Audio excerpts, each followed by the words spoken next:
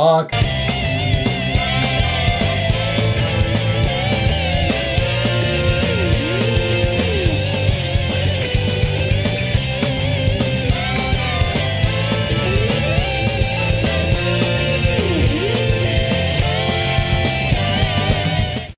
2017 was a perfect example of how bad gaming can get. I can't believe that all these devs release such atrocities they call games onto the world. Gaming is gonna die at this rate. Said absolutely no one ever.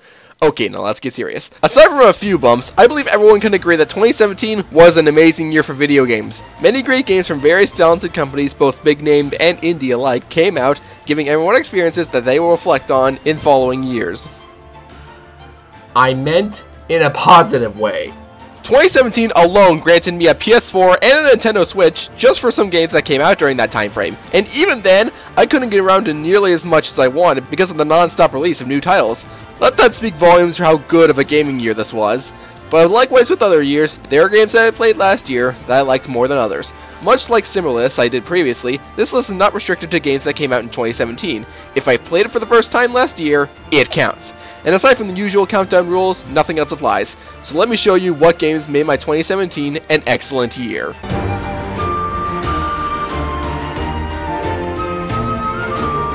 One of the many reasons as to why 2017 was a great year for gaming was the fact that various indie studios put their best foot forward. We got a lot of great indie titles that really had their own styles in terms of visuals and gameplay that really caught the attention of many people. Which brings me to number 10 on this list, the biggest hit among all these new indie games, Cuphead. From the moment this game was first revealed at Microsoft's E3 2014 conference, I thought that this game would be a visual wonder with plenty of fun to go along with it. And in a lot of ways, I was right. This game is graphically stunning, replicating various cartoons from the 1930s era, but doing so in a way that doesn't make the game look or feel outdated. There's so much personality and life put into every little detail, and there's always something new to see that the game never gets visually boring, even during some bosses that I don't think too fondly of. The same thing applies to the gameplay too. Even though Cuphead takes inspiration from a lot of old school shooters, it's able to hold its own in terms of quality compared to modern games and does not feel outdated or hard for all the wrong reasons. But don't take that as the game being easy, because it's not. It's actually really hard, but in a way that feels fair and doesn't make you feel the amount of anger that YouTubers who tried playing Getting Over It felt. It's hard in a way that doesn't anger you, but instead makes you understand your skill level so that you can eventually come up with a strategy to beat a level or a boss. Reinforced by the fact that levels and bosses rarely go over 2.5 minutes, and the fact that if you do die, you get to see how far you progressed. When you see how close you were to reaching another phase, or how you were so close to finishing the task at hand, it gives you confidence to try again and finally triumph in the end. Speaking of all that, the traditional side-scrolling levels in Cuphead, while heavily undermined by the numerous amount of bosses in the game, are still fun in their own way, throwing in obstacles to test your reflexes and platforming abilities, and changing the overall gimmick to fit the environment. And each boss really requires that you pay attention to see what's going on and bring your A game to see how they work so you can find a way to beat them. Granted, there are a few bosses that completely blow, but no ride is a smooth one all the way through. Really, there's not much else I can say about this game. Cuphead is visually stunning and has plenty of joyful, if very difficult times to be had, and is overall a really fun and well-crafted game that gives the indie game industry a good name. And bear this in mind, this was actually a studio's first game. Man, it is absolutely amazing how a small team could turn out a project this amazing and have it end up winning so many awards. Studio MDHR, you really worked hard on this game in the 5 years of development you had, and your hard work has definitely paid off.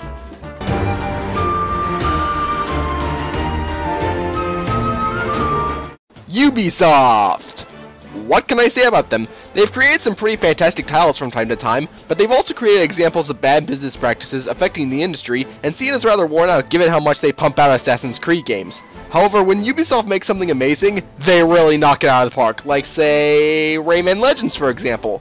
Prior to this game, I have never actually played a Rayman game, but after playing this, I just may need to, because there are so many incredible things about this game that proves that Ubisoft has talent. From the gorgeous art style that brings out the life in everything, to the fantastic level design that opens up many pathways, to the music levels that are some of the best ideas for levels put into any game, to the near perfect controls, to the beautiful soundtrack, Rayman Legends is an absolute spectacle from start to finish. And hey, even though the main campaign alone warrants the purchase of the game itself, that is not all this game has to offer. Rayman Legends has a soccer mode that is actually a decent amount of fun, especially when playing with a buddy, daily and weekly challenges that really put your skills to the test and reward you with more collectibles, and even the levels from Rayman Origins are here as bonus content. So in a way, purchasing Rayman Legends means you're getting a new adventure and Rayman Origins all in one package. That's a good deal. No matter what version you decide to get, or what price you decide to pay, you're getting yourself a masterpiece of a 2D platformer that has all the levels from another fantastic 2D platformer, leading to the overall product having heaps of replay value. Believe me, with all the game has going for it, it's definitely worth getting.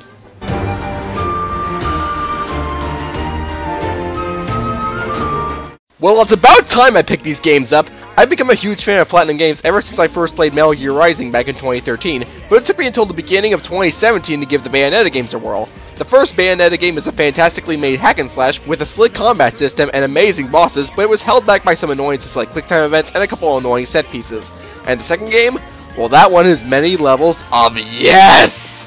Nearly every issue I had with Bayonetta 1 was ironed out in the sequel, but Bayonetta 2 goes the extra distance to make itself one of the best games I have ever played on the Wii U. The combat system is a lot more free-flowing than before thanks to the addition of more weapons and the Umbra Climax mechanic. I didn't think it would be possible to make the combat system of the first game better, but this sequel sure as heck proved me wrong on that. With great combat comes absolutely terrific bosses. They embrace everything great about the game and deliver some fast, frantic, and frankly climactic battles, even in the opening chapter. The levels also make their set pieces and design even more fun to travel on than the first, because they reward your curiosity more often and have less irritating points. The story also has a lot more stakes involved, and it keeps itself more focused than before, leading to a narrative that is much easier to understand. And in terms of graphics and soundtrack, well, the game advances those two elements as well. So in the end, Bayonetta 2 is an absolutely masterful hack and slash with some great levels, phenomenal bosses, and great replay value. I'm really happy that both Bayonetta games are getting Switch ports very soon. More people need to play this work of art. It's by far a wonderful game, and I hope Bayonetta 3 continues this trend of quality.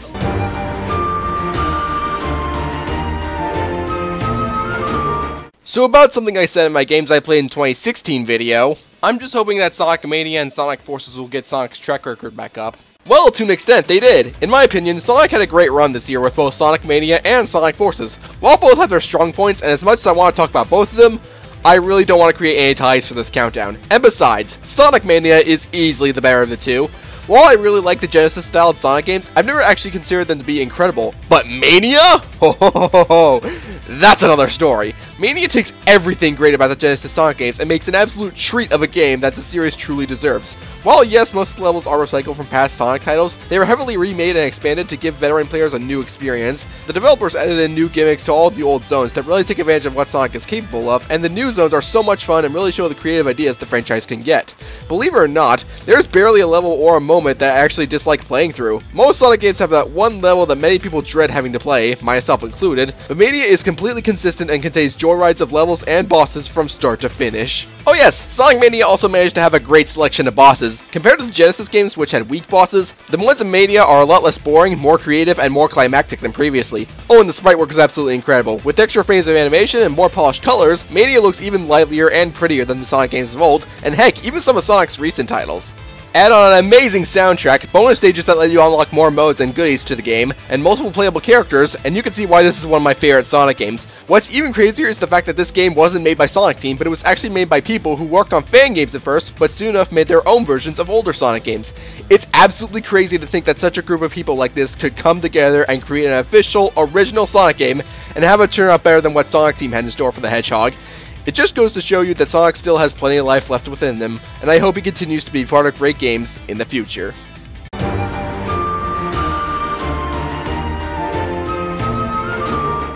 I can tell you right now, Fire Emblem has been a franchise that has been prevalent on my mind recently. With the franchise starting to bloom thanks to Awakening and Fates being so successful, I've been a lot more enticed as to what the franchise will do next. In 2017, Fire Emblem had 3 outings, the first of which was Fire Emblem Heroes on mobile, which is a fun little distraction given how much it's updated and expanded. The second is Fire Emblem Echo Shadows of Valentia, which is a really solid game that tries something new and does it well, but is held back by some abysmal app design points and an extreme lack of replay value. And the third is basically what happens when you take the franchise and have it go on recess to do whatever it pleases, even having horses defy logic. Fire Emblem Warriors doesn't seem like the one I choose out of the 3 that I just listed, but I did because for what it does, the game is absolutely spectacular. While yes, the map design does decide to play it pretty safe in terms of gimmicks, I ultimately don't care that much because of what Warriors games do best, annihilating every living soul in your way. Fire Emblem Warriors does this fantastic while mixing it well with actual elements from the Fire Emblem series. The triangle system makes a difference in seeing how fast certain enemies can go down, and the maps usually have one type of enemy on one side of the map and another type of enemy on the other side, making it easy to strategize and complete your objective. Some elements like the pair-up system have been added to give the combat system an extra push, since it boosts the stats of whatever character you're using, allows you to make surprise follow-up attacks to drop the enemy guards, provides protection when you get hit, and allows you to unleash a stronger super attack. In terms of combat, this game is amazing at it. Every character has their own unique way of fighting, with combos that are a spectacle to see and lead to some unique ways of defeating enemies, which those processes can be amplified by the upgrade system. These let you have even more combos and power, as well as great defensive abilities, so that you won't be defeated as easily. While the story mode is overall fine, if rather linear and predictable, the history mode more than makes up for its shortcomings, so I will refrain from dwelling on it.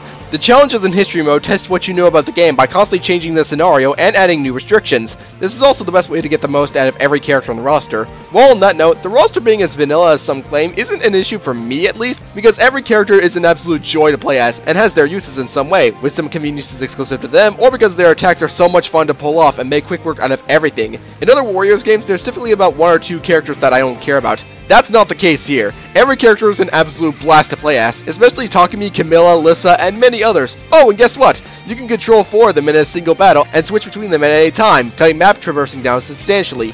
Thank you for that addition! I think I made my point clear enough. The wait for Fire Emblem Warriors was a long one, but the payoff was well worth it. And heck, even though the base game and the recent DLC are amazing, there will still be more DLC on the way with the Shadow Dragon and Awakening packs, and any future pack that Cole Tecmo will put in by fan demand. Anything that will get me to sink more hours into this game is fine with me. Also, this is the only game that you can witness Matthew Mercer talking to himself. Isn't this fun, Ryoma? Yes, Crom. This is truly enjoyable. I never realized how thrilling it could be to face off against an unfamiliar fighter. He must have been having fun with that.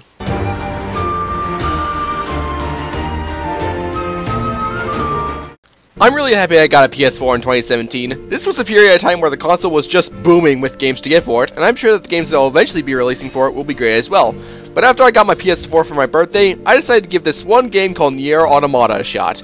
Prior to this game, I had heard about it every once in a while. From those discussions, I started to get some mild interest in playing the game for myself, so I tried it, and I'm glad I did, because holy lordy, Zkeeper egg on a kebab stick, this game is absolutely phenomenal! Nier Automata has so much going for it, and everything it does is done spectacularly in every way. The game is a hack-and-slash style taking place in a post-apocalyptic world with elements of a bullet hell shooter and an action RPG thrown into the mix.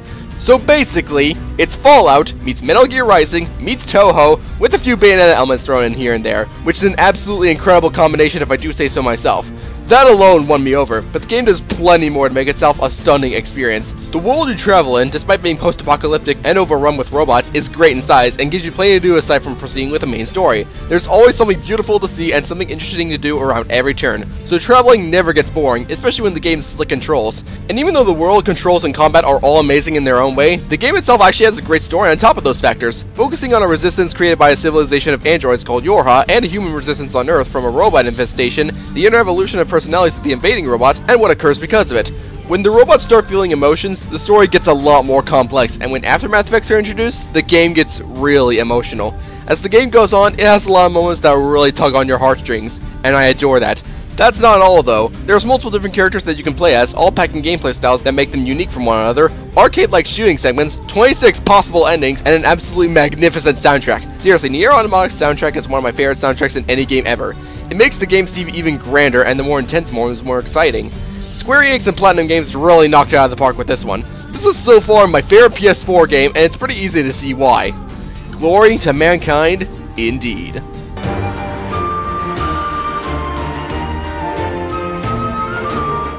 If you saw my Games of 2016 list, you'd know that one of the games that made that list was Tales of Xillia. And why not? While the game did have some problems, the parts that were well done redeemed it in my eyes.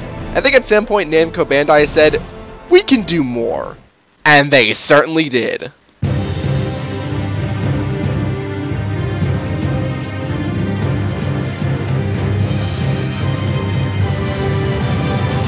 Oh yes! Tales of Xillia 2 is what happens when you take a well-made RPG and continue a story in a really intriguing way, make the established characters even more likable than they were previously, and refine the gameplay to great extents. The story is an improvement above the first one in terms of scale, focusing on the outbreak of fractured dimensions, which behave like parasites leeching away at the real world, and all the events that occur because of it. The plot starts fairly simple, but leaves a lot of things ambiguous to answer them later on. Throughout the story, I was really into where it was leading to, even if some of the details seemed pretty obvious. Even though the writing in Xillia 1 was already fantastic with all of its intriguing, funny, and cute moments, Xillia 2 cranks it up a notch. I don't know how the developers were able to make most of these characters more likable than they were in the previous game, but they managed to make Elise more of a precious cinnamon roll than she already was. They made Gaia's change from a cool character to one of my favorite characters in the series, and Yuze was actually endearing and hilarious this time around. That's how great the writing in this game is. While on that, I can't bring up the writing without mentioning the involvement of the new protagonist, Luger. Now, Luger himself does have a defined character, but they play him more as a silent protagonist that can interact with others based on the dialogue choices you choose for him to say. This sounds weird, but with the way it's implemented, it actually works. The dialogue choices ask you what you would do if you put in the situation he is in, and while most of them only lead to earning possible affinity points for a character, they feel like natural choices that I'm sure the player will most likely share with Luger. Also, Luger's not a blank slate. He actually has a wide array of emotions that I'm sure you'll probably have with him depending on the situation. As for how the game is set up, it's more non-linear than before. While the areas returning from Xillia 1 are largely unchanged, the structure of the game makes exploring most of them almost completely optional, as you pay a debt of money to a bank to progress through the plot for reasons explained very early on. But how you receive that money is irrelevant. As long as you meet the requirement, you're fine. So what do you want to do? Do you want to go after the elite monsters to get boatloads of cash and experience? Do you want to help other people in their problems and learn more about the world around you? Or do you want to complete the various character episodes to learn more about the game's characters and unlock more content? The game leaves a lot up to you, and I love it for that. Besides, it's hard to go wrong with this game's combat system. It has everything Xillia 1 had, and more. There are way more ways to trigger link darts. Link dart chains and overlimit are easier to pull off. Mystic arts can be pulled off after a link dart, eliminating the need to nail an arcane art before that. Characters can carry more normal arts on them, and in Luger's case, he can use 3 different weapons plus his chromath, which is basically like a super form, leading to various different combos and various different enemy weaknesses. And thank God, the bosses got an upgrade in quality. There are a few that bug me, but most of them are far more enjoyable than the bosses from Xillia 1, not to mention challenging for all the right reasons. While Xillia 1's bosses were mostly just annoying matches of attack, pick a god, and pray they don't pull off a bullcrap ex machina, Xillia 2's bosses give you a lot more options and ways that you can approach them, but still challenge you to see what you know about the game, and that makes me so happy to say. There's plenty more I could talk about, like the astonishing soundtrack of returning pieces and new pieces alike, a lot of hilarious skits, and the fact that you can dash now, but I think this segment has gone on long enough. While I do think that you need to play Xillia 1 to get the most out of this game, Xillia 2 in the end is a fantastic action RPG that I think anyone who loves RPGs should play. This is definitely my favorite Tales game so far.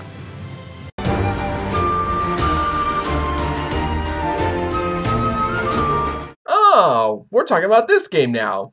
Well, in that case... yeah, number 3 is Super Mario Odyssey. With all the praise Super Mario Odyssey has gotten since its launch, it's an easy game to pick for a list like this, but that's fine because every last inch of praise this game gets is very much deserved. Unlike some previous Mario games which focused more on linear levels with their own spectacles, Odyssey goes back to territory of open world sandbox levels similar to that of Super Mario 64 and Sunshine. This formula is done spectacularly in Odyssey because the worlds themselves allow you to go after power moons you want to, instead of just getting the plot relevant power moons immediately. This sense of freedom has never been so pronounced in a 3D Mario title before. All the game does is just show you a path to a plot-relevant power moon that you don't even need to go after in order to move on, and the rest is up to you, which gives the game an enormous amount of replay value as well. Nintendo really evolved the sandbox style in Odyssey overall, and I really admire the success of this attempt. And while the worlds themselves are pretty big, it shouldn't take you too long to memorize landmarks, making it easier to track power moons and other collectibles like purple coins. And with all those purple coins and all the normal coins you can find, purchasing alternate costumes from Mario becomes a possibility. Anyone can make his outfit into anything desirable, from matching the current environment to making him a Super Saiyan in swim trunks, You just jealous of my Super Saiyan swagger. or just giving the NES outfit to make him go full-on America. With all these outfits, it's fun to see how many combinations you can come up with, even if the feature doesn't influence the gameplay that much. Another thing about the gameplay that I adore is the new possession mechanic. Possible disturbing implications aside, this is an incredible thing to have in Mario's repertoire because it adds a lot to the worlds and what you can do in them, and it feels amazing to control enemies like Bullet Bills and Hammer Brothers. The sections that require to use this mechanic are built with the enemy's capabilities in mind, leading to some unique and fun level design. Even though the traditional power-ups are not in this game, I will gladly take this mechanic over them. It's that much fun to use. On top of that, the worlds themselves have interesting themes, the controls are nearly perfect, the boss fights are fun for the most part, the game graphically looks beautiful for the Switch, the soundtrack is pure ear candy, a lot of the extra challenges are fun, and this game offers loads of hours of content that will keep you busy for a long time. Even after you beat the main game, there will still always be more power moons worth collecting to keep you coming back for more. I definitely want to play Odyssey more, and I'm sure you'll want to play it at some point if you haven't already. If you have a Nintendo Switch, you are required to get this game for it. Maybe tomorrow games, or otherwise. Okay, now I'm done talking about this game for now. Let me take this head off and see what could possibly top that.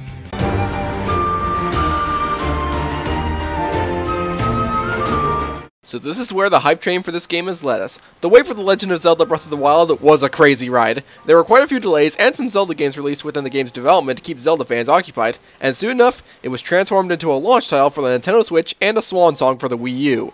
So, how'd it turn out? Did Nintendo keep their promises? Well, considering it's gotten near-perfect review scores everywhere and was voted Game of the Year of 2017, I think the answer is an obvious yes, they did. Breath of the Wild is a juggernaut of a game to talk about, because the world it creates is absolutely massive and lets you decide how you want to go about it, which appeals to those who just want to see story elements unfold, and those who want to get lost from the world, which is filled with things to distract you.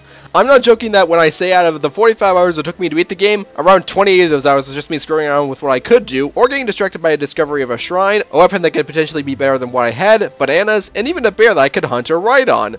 By the way, Mr. Stable Guy, a bear is a horse. Now let me ride on it anytime I please. There's so much to discover in Breath of the Wild that it'll take you a long time to complete it if you're feeling gutsy and explorative. Or, you know, you could just go after the Divine Beasts, which are structured similarly to how dungeons in previous Zelda games worked. And while that option is great in its own way, nothing beats just roaming around and finding whatever you can and embrace the amount of effort placed into this world. With a game like this, your adventure is as long as you want it to be. Nothing is telling you have to beat the Divine Beasts or explore everything in the land of Hyrule. A player could just take on the final boss with the beginner suite of tools, even though doing that is ridiculously hard. The world itself is all yours, and you decide with what you should do with it. And that's why I, among many others, adore the game so much. I love finding what I can and seeing what I can make of it. With all that said, it's easy to see why Breath of the Wild won Game of the Year last year. It is simply a marvelous adventure. Also, one of the DLC packs has a motorcycle. Deja vu, I've just been in this place before. Higher on the street, and I know it's my time to go. I had to do that. Okay, now before we get to number 1, here's some games that I played in 2017 that I also really liked. Xenoblade Chronicles 2, Devil May Cry 3 Dante's Awakening, Ratchet & Clank 2016, Ori and the Blind Forest, Bayonetta, Sonic Forces, Fire Emblem Echo Shadows of Valentia, and Mario & Luigi Dream Team.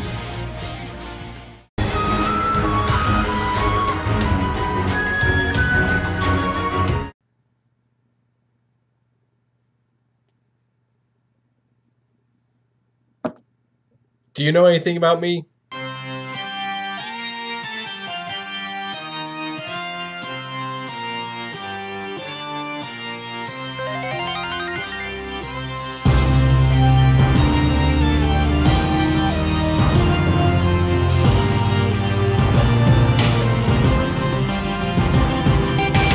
It's most likely no surprise that Pokemon Ultra Sun and Ultra Moon showed up at this spot, but believe me, these games do play to make themselves like the original Sun and Moon, which are pretty incredible games in their own way, and add more to them to make the experience in Alola even better than before. The trail setup does make a return here, but a lot of them are arranged differently despite having a similar theme, and some are completely different than the originals. The newest changes to Alola's trail preparation do a great job at being distinct from the original Sun and Moon, and give everyone something new to experience. While the islands themselves are mostly the same as before, they have plenty of new secrets, locations, and even Pokemon to discover, expanding the possibilities for an in-game team and inventory items even greater than before. Yet despite this, Ultra Sun and Ultra Moon managed to be a decent challenge in terms of difficulty. While they're definitely not the hardest games ever, there will be plenty of times where your skills with Pokemon will be tested, especially near the end of the game. Not only that, but the story also received an entire makeover. This is a plot that isn't concerned with the Ultra Beasts as much, although they still do play a big part here. It instead focuses on events that will lead to the legendary Pokemon Necrozma stealing the world's light, and what goes down because of that. Even though the original Sun and Moon story was fine as it was, Ultra Sun and Ultra Moon give it, and Gen 7 as a whole, an extra push to really challenge what they can do with the concepts already present, making a lot of the new characters more three-dimensional than previously, like the main villain having more complex and human motivation, your rivals getting more screen time and more development than before, and some characters from past gens who only got cameos before having a bit more to do in the story. Chorus, anyone? I disagree. If all that wasn't enough, many options arise after the main story is completed, getting more Pokemon that you couldn't capture in the main story, new Z-moves becoming available to be discovered and used, and a secret episode that's one big showdown of fan service. With all these additions, the replay value of this game is through the roof, constantly having you check new places and battling new trainers, including ones with different battle conditions in the various facilities in the game, preventing any sort of boredom. There's always more Pokemon to find, more items to find, and more trainers to battle, so you'll be busy for a while trying to find everything. In the end, Pokemon Ultra Sun and Ultra Moon is at the top of my list because it embodies everything I love about Pokemon, while at the same time doing its own thing to stand out from a lot of other Pokemon titles I adore, even the original Sun and Moon. For what's supposedly the final Pokemon game to be released on the 3DS, I believe the developers went all out with this one. I'm the Lightning Ripper, and we may not know a lot about the new main series Pokemon game that will be releasing for the Switch, but as long as they remember what makes Pokemon incredible, I'm sure that this new installment will not disappoint.